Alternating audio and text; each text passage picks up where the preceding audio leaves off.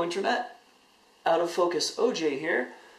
I've got a little video here, just recorded the show with John Rambo, and we mentioned that I basically spent all my money at PAX East 2012, so thought it might be moderately interesting for you guys to see exactly what it is I bought. So the big things. One of my friends recommended that I purchase this here t-shirt from the Behemoth Software folks, Castle Crasher shirt. Yep, y'all know I wear an extra large now. They just saw it and said, "This looks like you." So I went ahead and I bought it. And honestly, I like the color, I like the character, it's pretty cute. And no, that's not the green fart knight, okay? I don't want to be that guy. So, what else did I buy at the Penny Arcade Expo this year? Besides a nail clipper, which I have to go use once this video is over. As long as we're in the subject of clothing here, I purchased a replacement Horatio Acting Troop shirt. At least I think that's the acronym. I've got to go double check. From the Mega 64 folks. Very nice. I love their work. And it's always a blast to get to see them at PAX because they hang out on the West Coast over in San Diego. So it's always a rare treat to get to see them.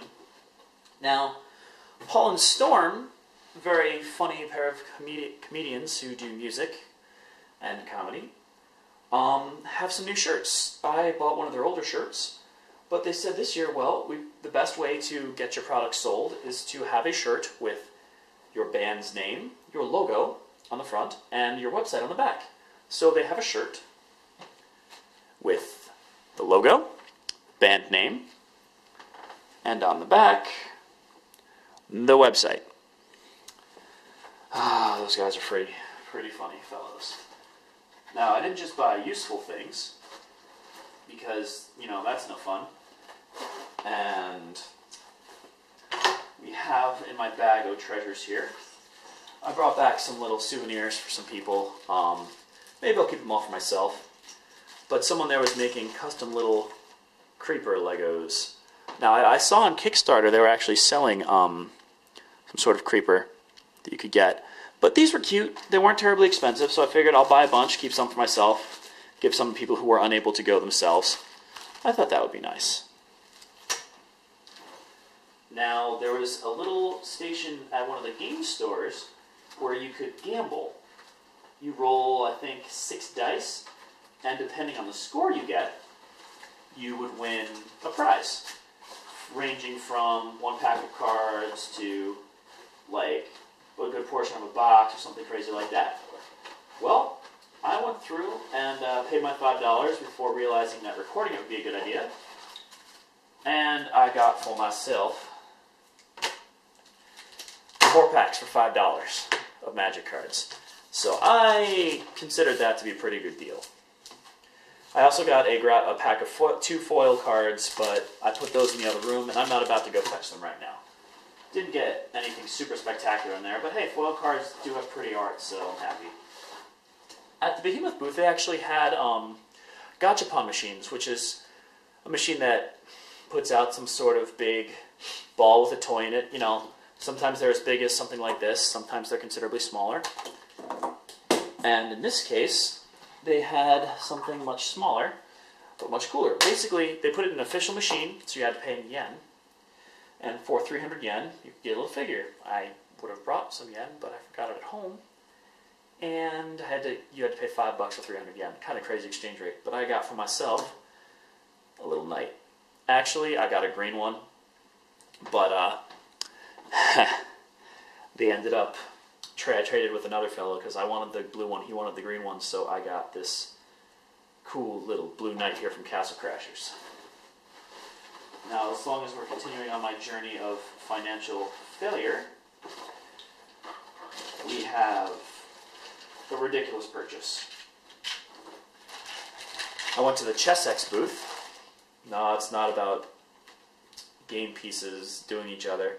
ChessX makes dice, and at the ChessX booth, I bought 3 sets of square dice. So 36 dice in total. Blue, my favorite color. Green, because it's light blue, and I just thought the purple looked really cool in the light. I also, because I thought they were really funny, bought some dice with words on them. It just struck me as amusing that they existed. And these I actually bought for a friend of mine.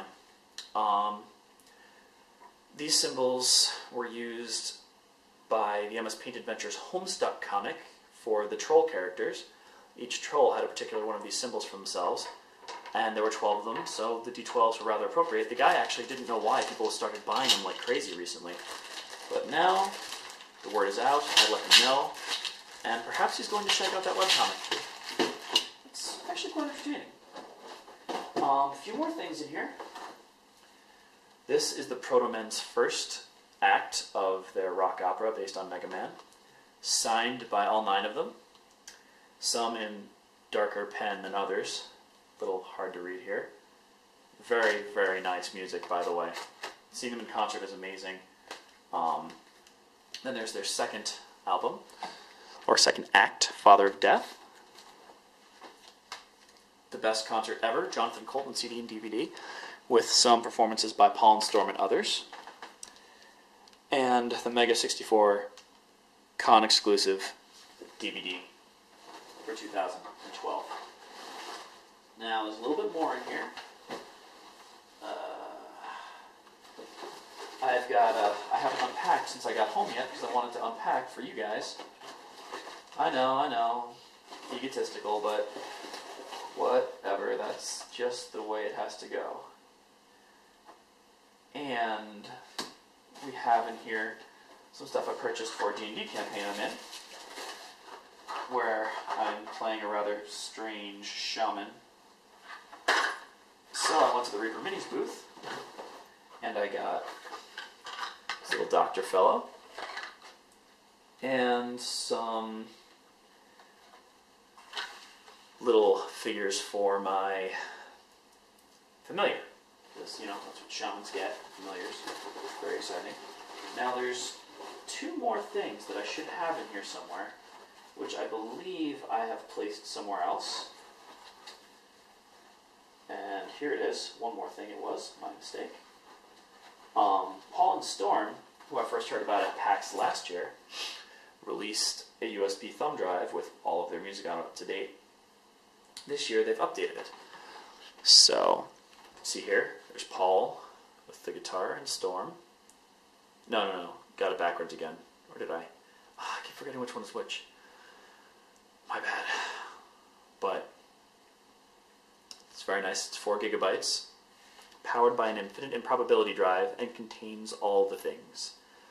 If there's one thing they've learned, is that we get a kick out of memes if we're going to gaming conventions. Now, one neat little bonus, though, is that they always give you a swag bag of free stuff at these conventions, and this year they gave a rather amazing one. For Magic the Gathering, so Wizards of the Coast paid for this, and it's pretty sweet looking. The material is actually somewhat sturdy. It's not that weak. I could see this being used in the future. The straps are a little unpleasant, though. And if you have never made it to one of these conventions, there's the program for the convention itself. This year they gave us a Drider cutout that you can assemble. All sorts of coupons and things. 1 month of Xbox Live. Useful for those of you Mass Effect 3 players. Ads for games and stuff. Coupons for things. We got from Food Fight. I don't know, I want to call him General Donut, but I don't remember his real name. A little advertisement for the gunner guys, the glasses. So some magic cards, all commons and maybe 1 or 2 uncommons. A nice Dungeons & Dragons Online dice bag. And a copy of Rift. So, for free stuff, I think that's pretty cool. And at another booth, I bought a set of dice for Dungeons & Dragons because, by golly, I'm a nerd. But I like the black and white color scheme. One last thing I want to point out to you guys. at the Capcom booth, they had basically tell your story about Street Fighter for the 25th anniversary video, and they'll give you something. And this is what they gave us. This cool little box. What could be inside? I know, but I'm not telling. You're going to find out. I have kept this sealed for you. I spoke a little bit about Rambo's experiences with Street Fighter and getting to follow Rambo to Japan for a Street Fighter tournament, and how fun it was going with him to arcades in our youth when they were much more plentiful, playing games, just the attitude of the players you find at the arcades and whatnot, what it was like putting your coin up on the machine. And inside is a pair of Capcom speakers. No battery power, they run just off of what comes through the wire, but I'm guessing these are going to be a little bit louder than your average headphone. So, yes, that was basically everything I picked up at the convention this year. It was a lot of fun. Ooh, the plastic smells rather strongly. Not bad, it smells like that fresh game smell, you know what I'm talking about. But that's what I've gotten through. Thank you all for watching. The convention was a blast. I met some cool people there, and I hope to see you guys next year.